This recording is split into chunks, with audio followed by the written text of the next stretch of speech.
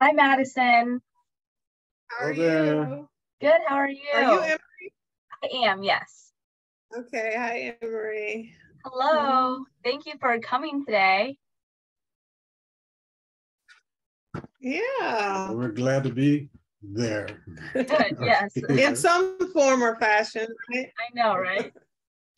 All right. I did just make you the co-host. If you need to share your screen or anything, you should be good to go. And then if you're ready, I think we can go ahead and get started. I think some people have already hopped on. All right. Hi, everyone. I'm Emery Wadlowski, events coordinator at the Ames Chamber of Commerce. And today we're here with Madison DeShay, and she's going to talk about her documentary, The Central Street Story, an Urban Renewal Retrospective. We are so happy that she was able to make it, whether that's Zoom or in person. I'm glad you guys are here. So I'm going to pass off to Madison, and she's going to kick it off for you.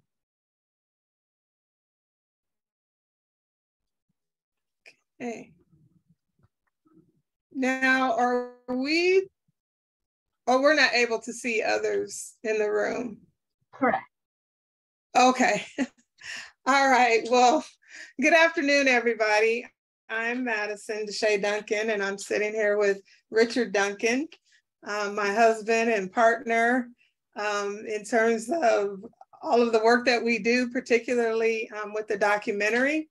And so I kind of want to just kind of go over just a little bit of background about the documentary and our objective for it before I play a short, about 8 minutes preview of the documentary. And I just kind of want you to kind of keep in mind, first of all, as you're watching it, this documentary is about a community in Des Moines, Iowa. So it's the Center Street Story and Urban Renewal Retrospective.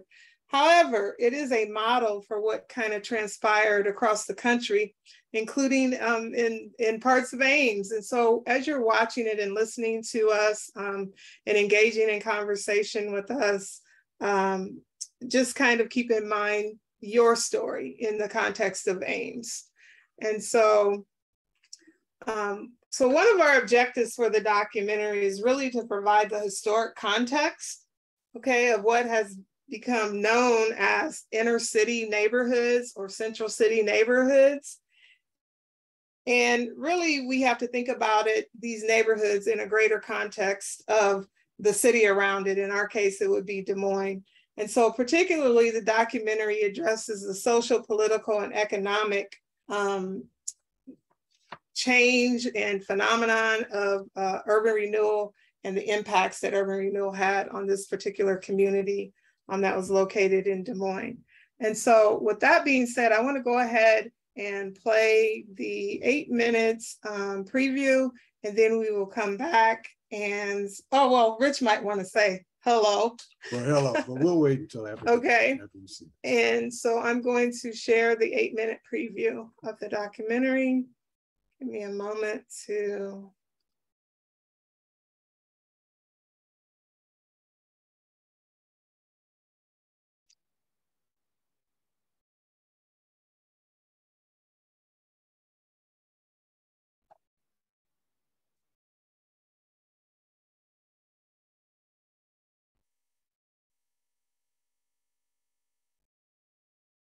Get it set up for all of you.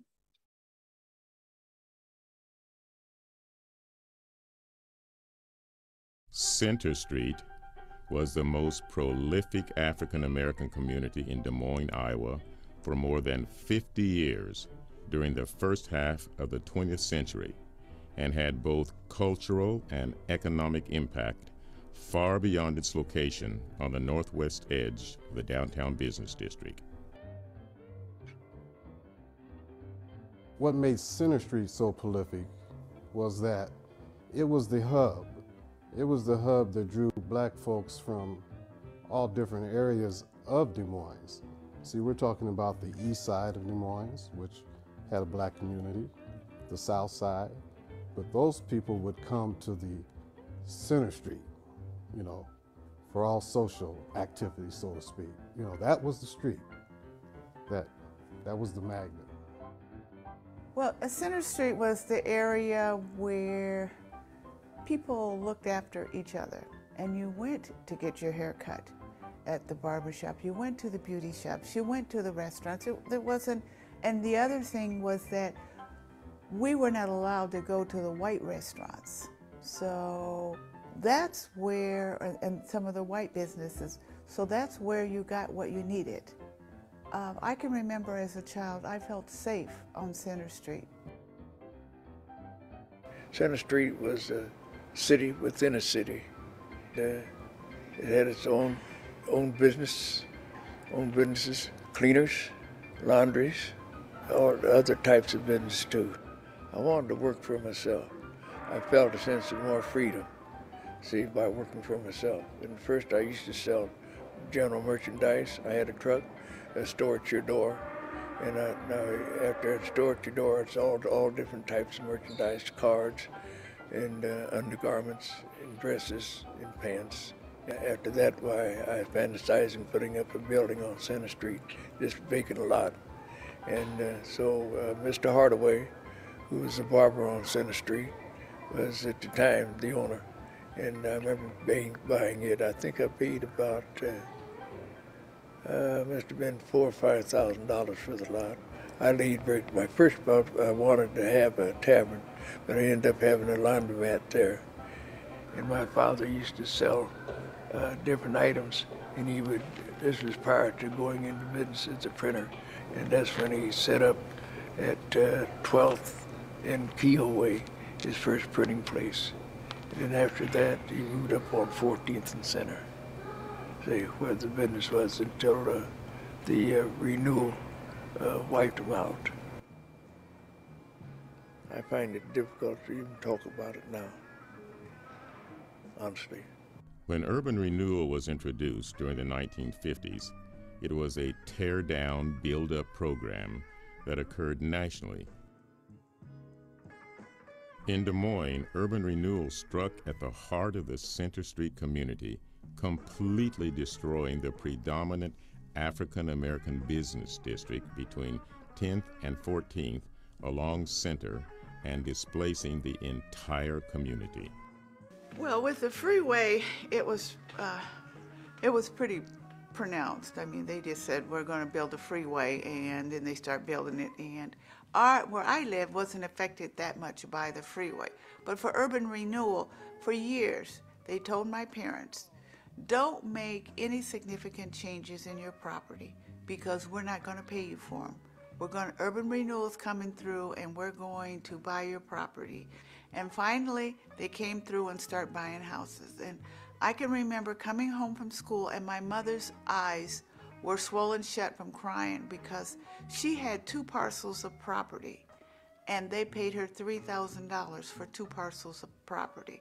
And trying to buy a house, another house somewhere else for that little bit of money, they robbed her. They didn't have much of a choice.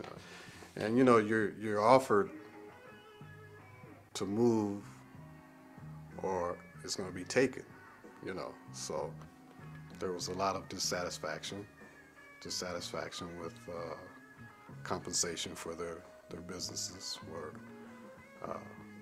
they weren't too satisfied, you know. When you look back upon it, the disfavor was typical of a lot of urban renewal, not only in Des Moines, but anywhere, is that the people involved were not involved in any of the planning, had no say-so. It was just that, you know, you're being moved. You have no choice. People seemed to be disheartened. By the time we moved out of our house, it was like being in a ghost town. There was nothing left. There were, in fact, 3 major urban renewal projects in Des Moines that included the River Hills Project, the Lee Town Court Project, and the Oak Ridge Project that eventually wiped out the Center Street community. Center Street had sounds of music coming from the club.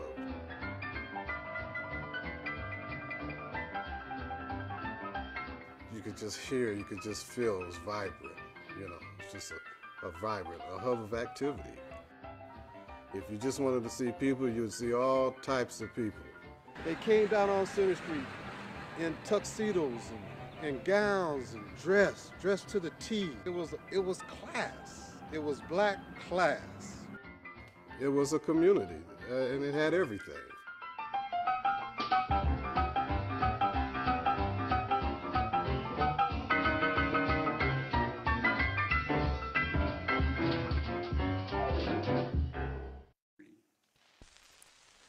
The Center Street history and the effects the 1950s Urban Renewal Project had on this Iowa community remains largely untold. And through this brief sample of our proposed documentary, we have only just begun to reveal the story. The unique story of Center Street is obscure from educational resources because it has been overshadowed by the larger national history of urban renewal. As the story of Center Street continues to fade, it is imperative that we capture and preserve first-person perspectives.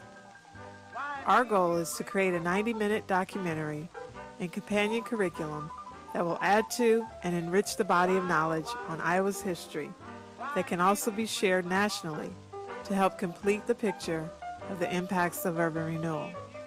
With your support, we can complete this compelling documentary.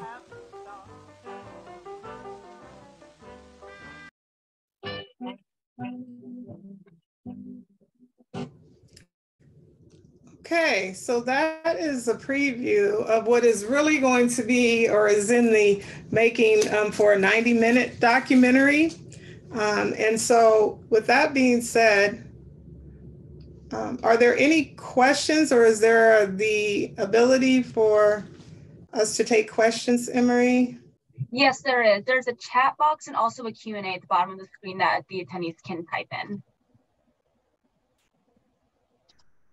Okay, so we'll try to keep an eye on that. And if we miss that, if you can kind of let us know, because we're typically kind of presenting this in an interacting and question and answers. And so, however, before I get to that, I'm going to kind of turn it over to Rich to kind of give you some context in terms of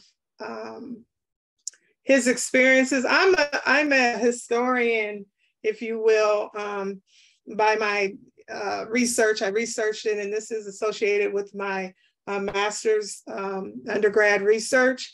However, Rich actually lived on Center Street.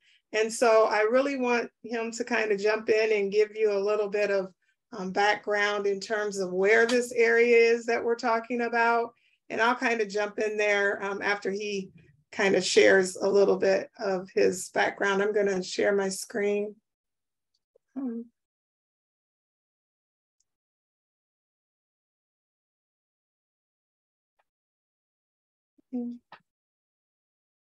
So if you want to go ahead, Rich. Okay, very, very quickly, I'll give you a little background on myself, as I've earned the title of being the historian for this project. And one reason being is that my folks moved up on Center Street when I was 5 years old. So this is back in 1956, 57.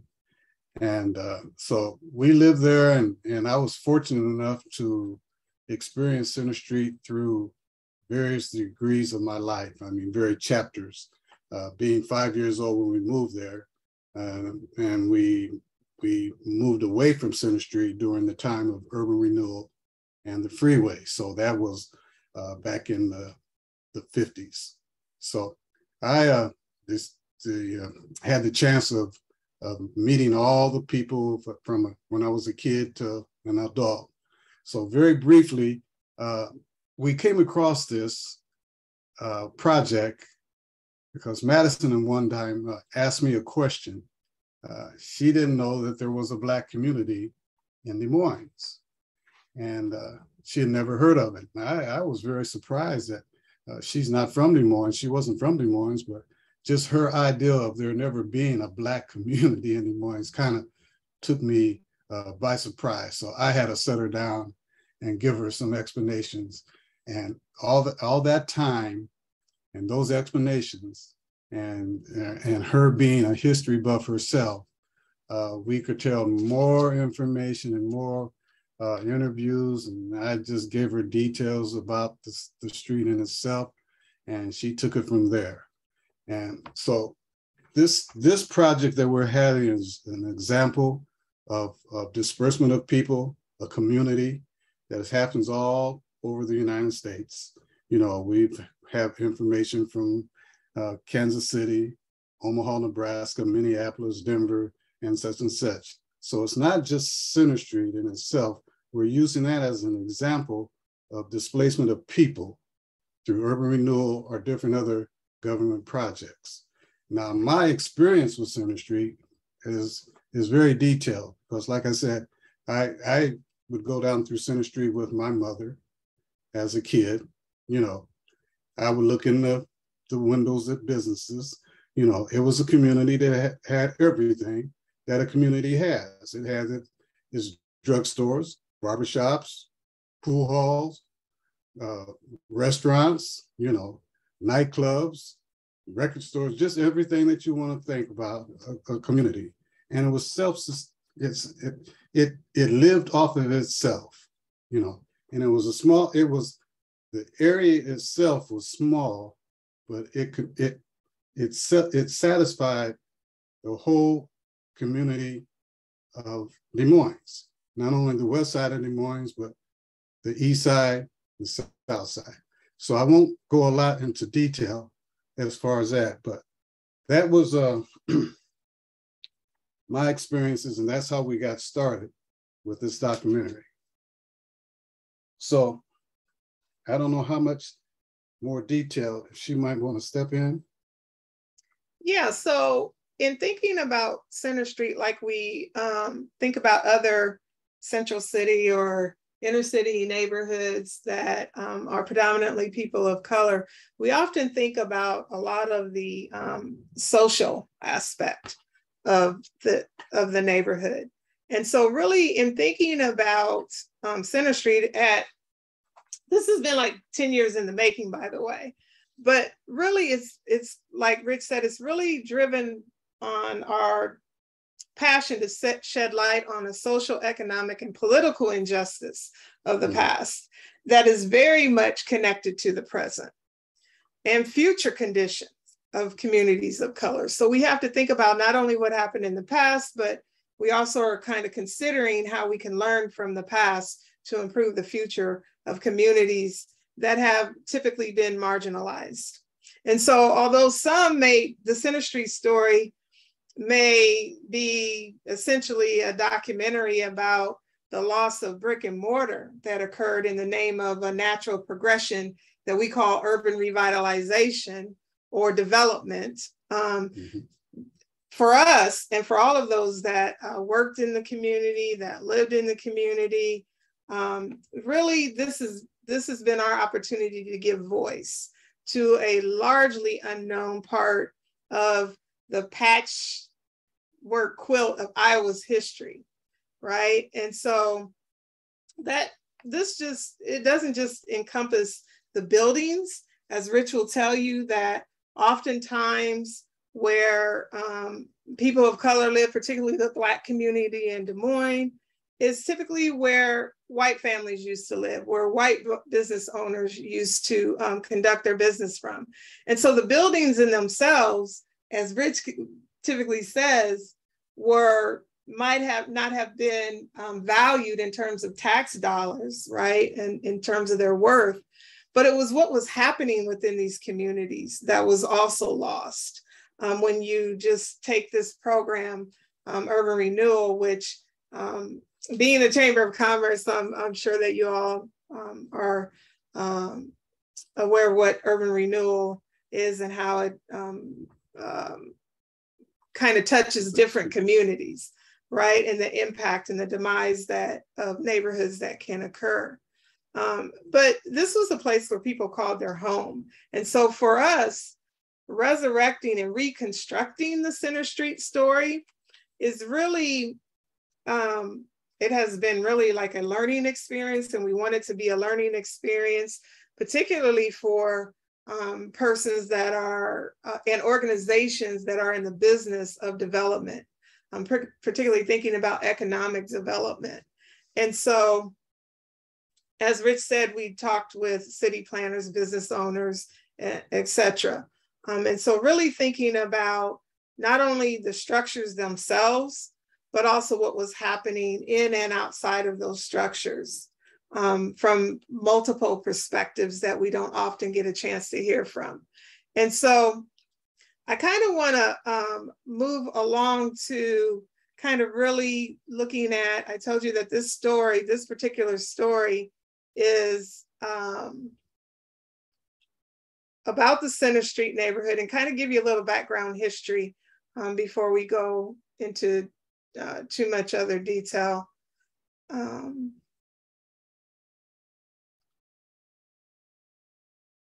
It's this one. And so I'm gonna be switching a little bit back and forth here.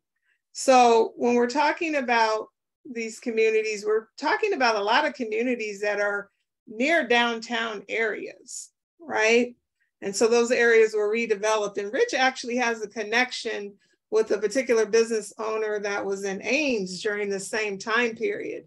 And he'll talk a little bit about that in a moment. But when we're thinking about the urban renewal and we're thinking about our particular project, we're talking about the Oak Ridge General Neighborhood Renewal Project, right? And this was like the fifth one, according to Jim Grant, who was the former director of community and economic development. And what he says is urban renewal was new to Iowa at the time. All across the state, it was the fifth one. And as I remember it, it started out to be designated a rehabilitation project, which we often hear in terms of our communities right before the wrecking ball starts. And it was thought of more as like I said, a rehabilitation project north of the freeway in Des Moines, which would have been a predominantly white area, was north of the freeway, okay, where it was mainly housing. But then as the project continued, it became a total redevelopment project, okay? And so right now, the picture that I showed you earlier is kind of the area where, if some of you are familiar with Des Moines, it's where the homes of Oak Ridge are and where Methodist Hospital is located at. So if you're looking at it in terms of where this is, the Oak Ridge plan, you can see from what I'm showing on the screen, that's Keogh. And so we're talking about that particular area. And so, as Tim Board shared in the documentary, Center Street is just one example, and a very good one, of some of the dysfunctional aspects of planning at that time through the urban renewal effort. And that whole neighborhoods were just basically bulldozed, for a lack of a better term. The social and economic ramifications of disrupting such large areas, the family unit, the household unit, the small business, was the least of consideration in that equation of the broader, bigger planning of the city. And what we've kind of come to learn throughout this process, we still have some of those practices still in place. And so that makes this project particularly relevant at this time, at this moment in history. And so, as I said, we're talking about the 1950s and 1960s urban renewal in the United States, which was driven, of course, by the federal policies and fueled with federal funding. And so that's what kind of led to this aggressive neighborhood clearance projects that, as we discuss in the documentary, disproportionately destroyed and displaced African-American communities throughout the United States. And so I'm going to skip through the legislation and really think about how this transpired from maybe more of a social aspect. And so during the early stages and throughout the process, the program was presented from what I've learned in the case of Des Moines and the Center Street neighborhood, that they're going to transform blighted areas into a place that was safe for children to play. It was really a lot of propaganda that transpired at that particular time. And so I want to kind of skip through the process a little bit. And so how this occurred in Des Moines, we know that the clearance was part of a project area south of the freeway. And as I kind of discussed earlier, close to the downtown area. And so there were strict codes. And then, like I said, a lot of clearance that took place. But what I actually have up on the screen that I wanted to show you was a lot of the propaganda that took place around that. And so particularly thinking about that social issue or that social component of urban planning. And so the other aspect of the Center Street neighborhood, in terms of the propaganda, we also know that there were other projects taking place around the same time, one of which was the freeway route. And so when I began this particular study and documentary, it was always thought that it was the freeway that kind of disrupted or took out Center Street. And throughout the research, we found, well, no, that really wasn't the case. The freeway did serve to disrupt the area, but it did not take out the Center Street where the businesses were located along in between like 10th and 14th. And it did not take out that particular part of the neighborhood. Do you want to jump in there? Yeah, I will. At that time, I think I wanted to give you reference to actually where Center Street was in adjacent to the downtown area. What this is like, I have a term that I use as the golden ghetto. And a lot of time that's the way I describe the property that was located, that Center Street contained, and meaning that it was adjacent to downtown Des Moines, okay? And I know the city planners looked at that street and seen value because, like I said, the property didn't assess much, but the location and everything, it was golden. It was right adjacent to downtown. Downtown was, biting at the bit, in essence, to get that property. Now, we said it was used for urban renewal, okay?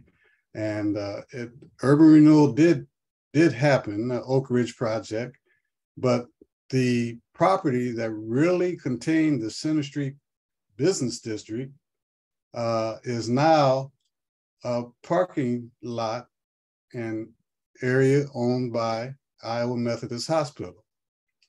Now, that opened up a lot of opinions and discussions about that, and something that we don't go into in our documentary because we're not really trying to open up any kind of can of worms or anything. But so that what you're seeing there now is the Center Street, the boundaries of Center Street. If I can just take you that yellow line, and it's not only the businesses, like I said before, it's that whole community there that's outlined in yellow. That was generally the Black area. Now, when I say Black area, I have to retract that too, because I have to give you a little description on that community. It was not just a Black community. This is very important. When I grew up, there was Italians there, whites, Greeks, Jews, everything. It was a mixed area. And so sometimes I have to watch myself because I want people to realize that this was just not a Black community. It was primarily Black, but it was a very multicultural community. And we had doctors and lawyers, and Judge Glanton, the first Black judge in Iowa, just lived right up the street from me. We had funeral homes, we had community centers, we had just everything. And what you see in that yellow lined area, all of those things were displaced, they were displaced at that time. So I just wanted to reference that. And I don't know, maybe if before she goes any further, or I can get back. You want me to get back to the Ames thing? Make that connection. Now, I have a real heartfelt connection with Ames because when I was a kid, my uncle had a barbecue place in Ames, and it was Brownie's Open Pit Barbecue. And I don't know if any of you are watching or old enough to remember that, but he was even referenced in the Ames Tribune in May of 1960, and she'll put this up. And his place was located off of Kellogg, 203 Kellogg. And it was like a little gold mine for him as far as business sense, you know. And he operated that business for, gosh, many a year. And what happened was that the city decided, or let's just say the city bought his property for a parking lot, you know. And it was a blessing in disguise for him. He hated to leave Ames, but he left Ames and relocated in Des Moines and continued. But he was, Brownie's Open Pit Barbecue was well known throughout the state of Iowa as being very successful and good barbecue. And he hated to leave up there, and people hated to see him go. But that's a tie I have in with Ames. And he was very successful up there for over 15 years or so, probably. And so again, if you think about this urban renewal and revitalization in the context of Ames, and you think about where Kellogg is at and how that area developed, you kind of can see the same type of development occurring in Ames as it did in Des Moines, where you kind of began to see this marginalization to a greater degree of Black business owners. And give me a moment, and I'm going to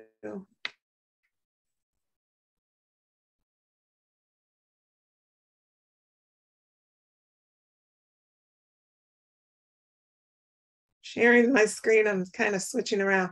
So basically at that time you had, as Tom Urban, who was the former mayor at that time, we've interviewed for the documentary, or I should say the late Tom Urban, you had two huge geographical disruptions without a lot of attention to the social consequences for that. And the cleaning out of that in the late 50s and 60s basically dislocated many, many people, particularly people of color and people of poverty at that time. And so did folks kind of challenge those? Absolutely they did. And so I showed you that earlier propaganda or material from the city of Des Moines, and then groups started forming in terms of the Concerned Citizens Association.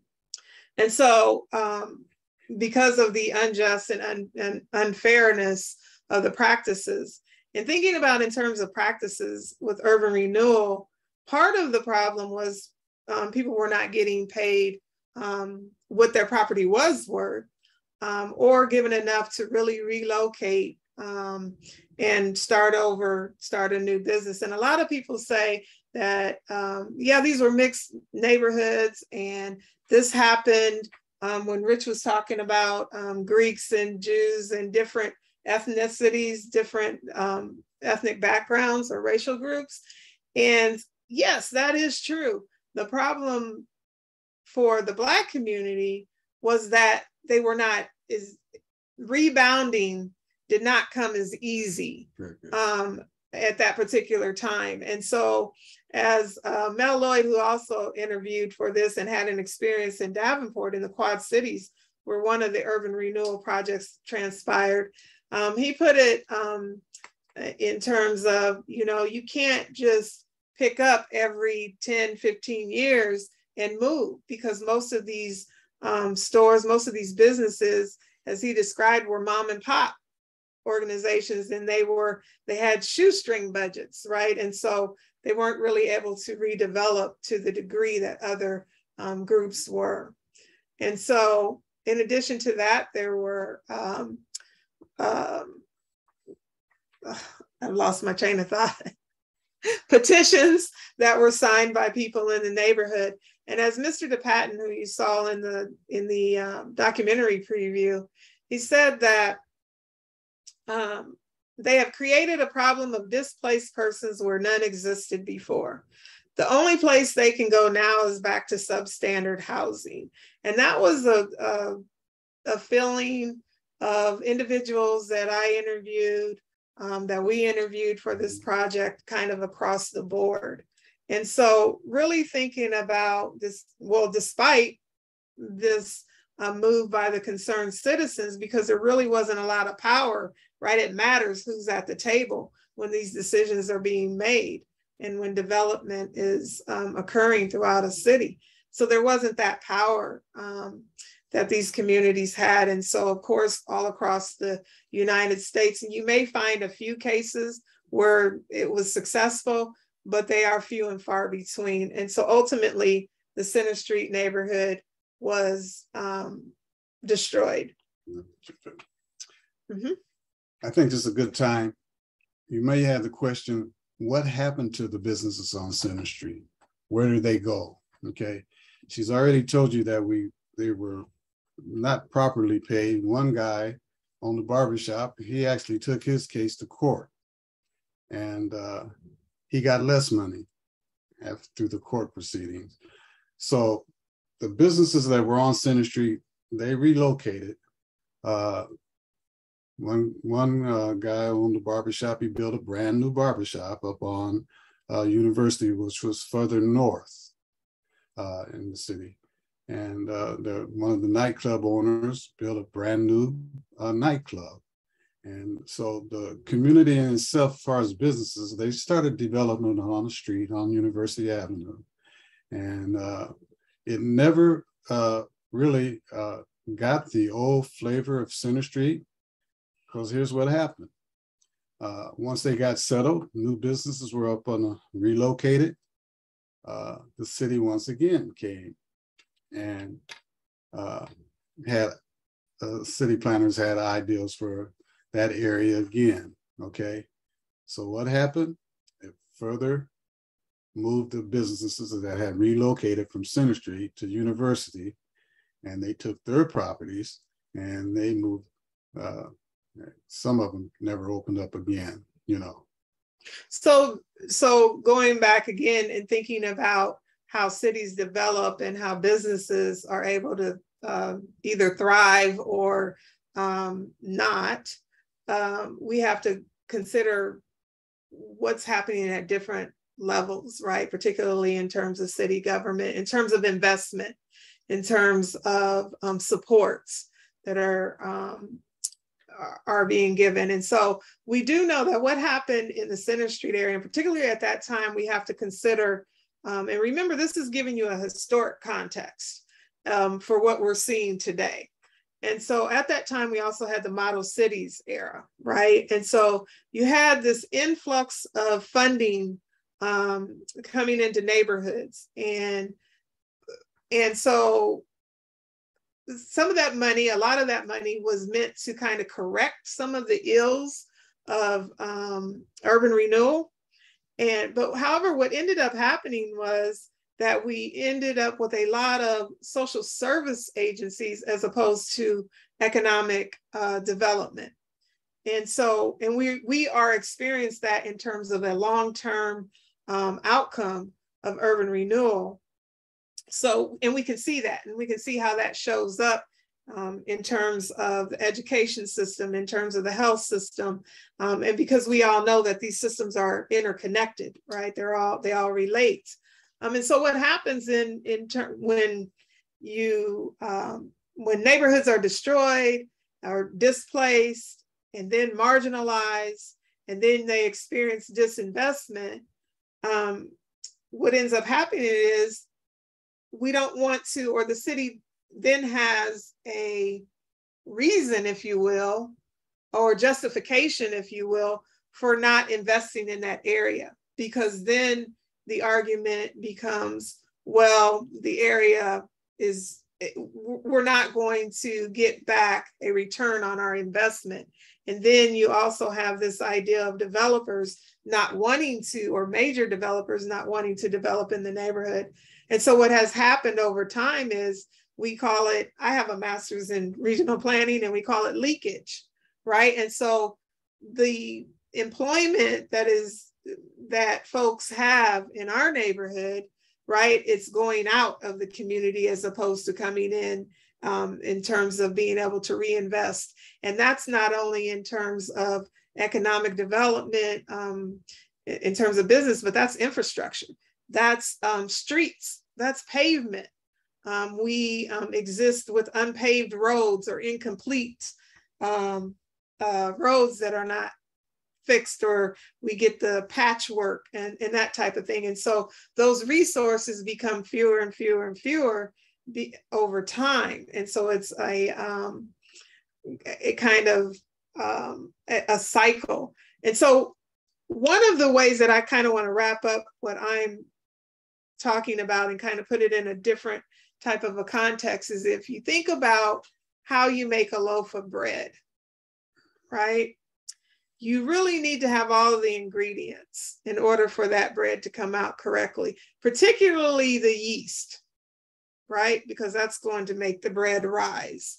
And so if we take that kind of this analogy and we think about the development or lack thereof of communities such as ours, and we're in the King Irving neighborhood, which is where a lot of displaced families moved to at that particular time, including Richard's family, who bought a house that he still owns in this area.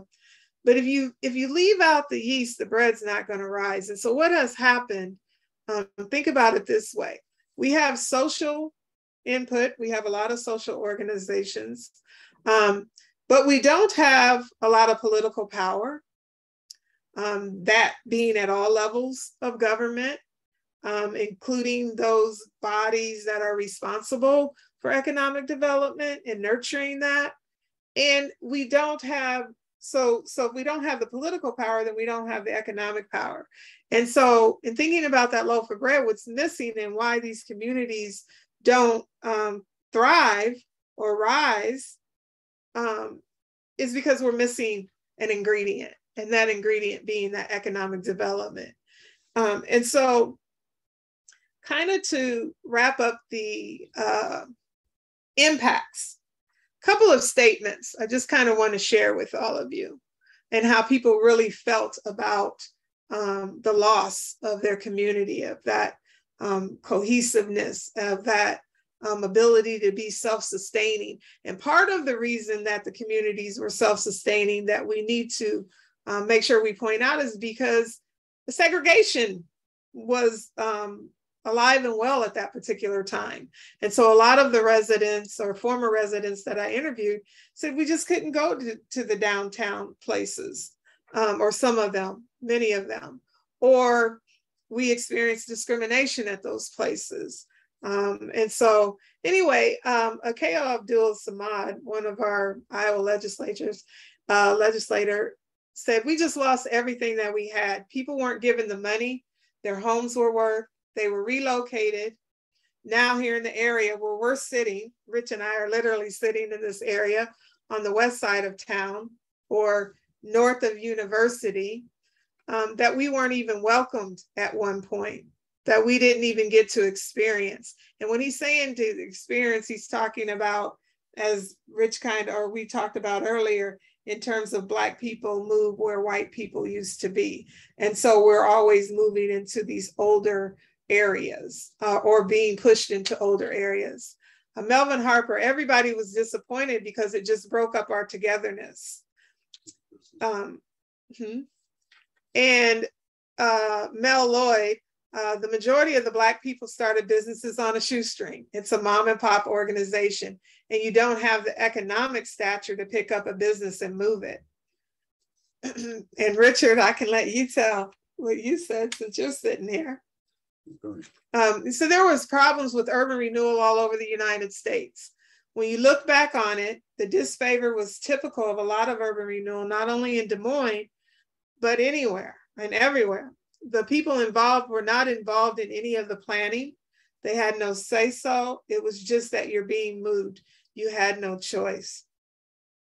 And Tim Borich finally says, so few people understand this as part of the Iowa experience. It's not something that you pick up at the state fair, and yet it is. It's as much a part of Iowa as any other part of it. And so I kind of, I'll leave this on the screen and you can kind of look at that. But are there any, do you want to add anything before I kind of open it up?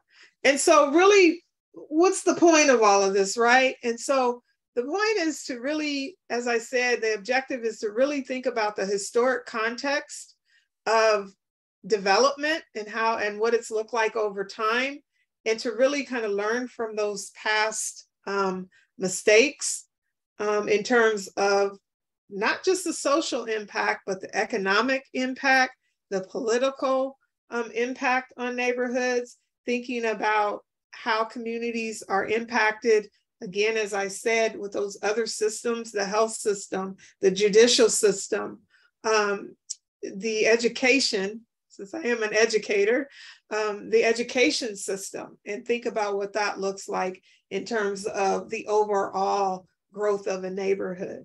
And so really thinking about the documentary, we're hoping to like really push folks that have the power, right, to kind of consider who's at the table when we're planning neighborhoods, right? Or who's at the table to talk about these issues of marginalization and disinvestment and what that looks like. And so specifically, like I said, thinking in terms of the public and private support that the few businesses that are still there are receiving. Now, I will say in Des Moines, we do have a, they're calling it Center at 6th on 6th Avenue, where they're going to create an incubator for businesses. And so I don't necessarily know that that will bring back the flavor of the Center Street neighborhood, because we've evolved over time. And it really takes a whole community to support those businesses that will go into that Center at 6th. But it is a step. And so that is really the purpose, I will say, or the outcomes that we're kind of looking for, is thinking about different initiatives that we can take, considering the historic context of where we've been with neighborhoods. And I can let Rich kind of close out his thoughts. What I will say, times have changed. When we go into the history of Center Street, we also have to think about the time periods. You know, Center Street was, 1923 or so, in the 26 when the Center Street moved to the Center Street. It was located further south at one time, but as far as Center Street in itself, it has a history dating back to the 20s, 1926 or so. It was very prominent. It was associated with, they had the black wax, which is the women's soldiers. Mm-hmm. They came to Center Street. And like I said before, it was like a hub. Why did we have Center Street? Well, we couldn't go to clubs downtown. We couldn't go to restaurants, I remember going to drugstores with my mother, and we sat in the colored section, we sat in the colored section in the movie theaters and such and such. So you have to look at the time period, and in reference to the area wise, Des Moines in itself was much smaller.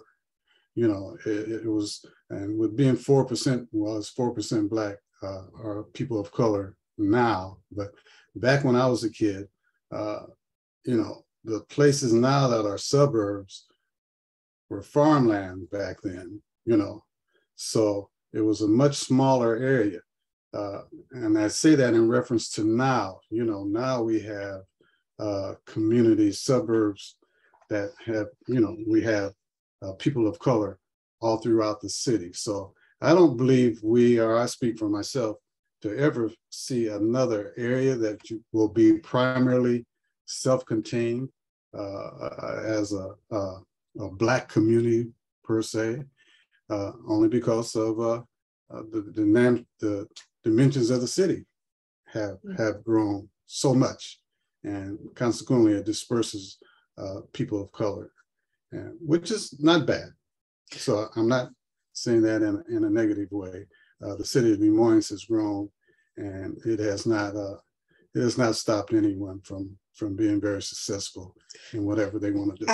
However, the point I think is equity. And so that's really essentially what we're thinking about is being equitable across communities and across populations in the context of built communities. Are there any questions for us? Let's see.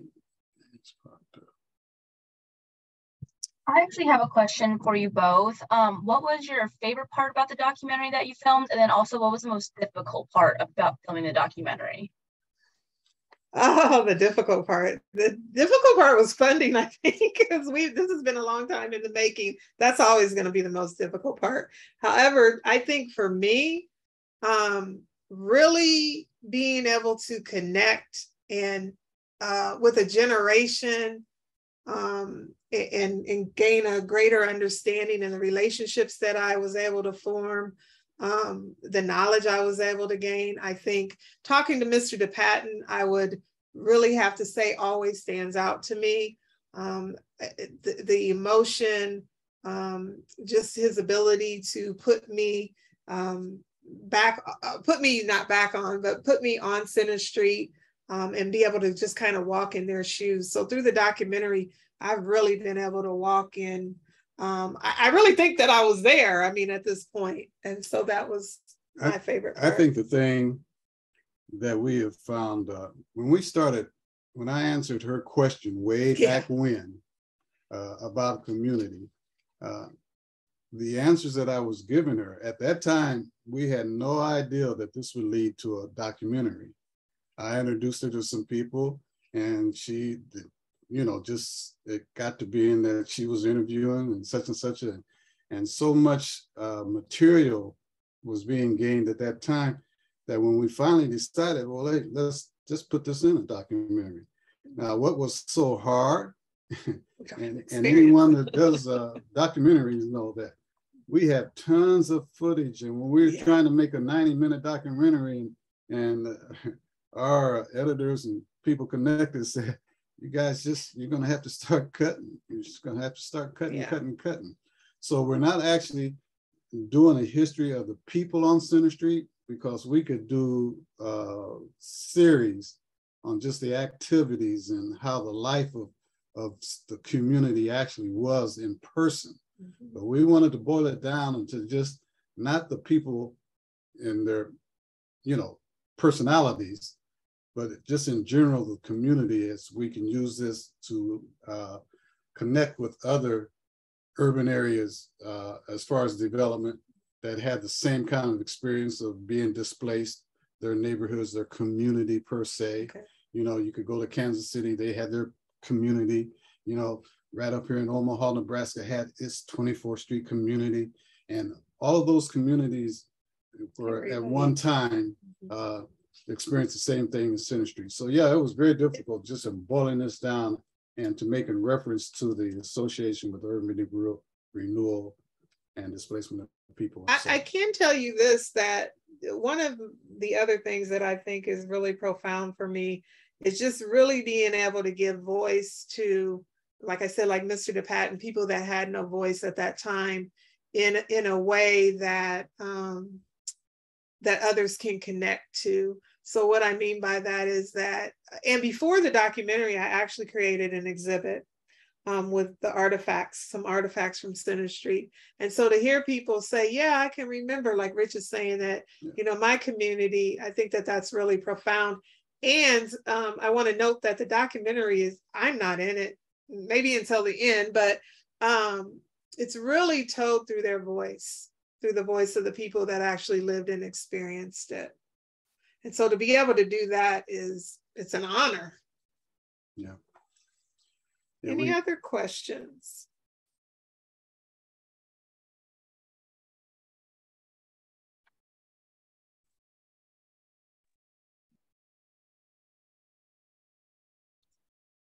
All right. If no one has any other questions or you think of any later, go ahead and pass them on to me and I can definitely get those to Madison and hopefully she'll be able to take that over from you. But a second. Oh, where can we watch? The documentary in its entirety has not been released yet.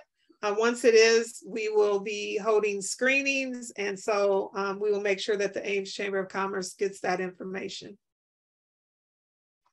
Okay, Emery, I'm sorry. No, you're fine. Sorry, I did not see that question come through. Thank you all for joining us again. And thanks to you both for getting on here and talking about this documentary. I think after that, we're all pretty excited for it to get released and see the final thing. So, and I also want to thank our sponsors, Kingland, the Smith Law Firm, and the Iowa State Research Park for making these events possible. Again, if you guys have any other follow-up questions that you didn't get answered today, go ahead and reach out to me and I'll pass those along to Madison. But I think if there's anything else you guys want to mention. No, just thank you all for enjoying and listening to us share our story. Awesome. Well, thank you both again, and we'll be chatting soon, I'm sure. But thanks, everyone. Okay, thanks. Bye-bye.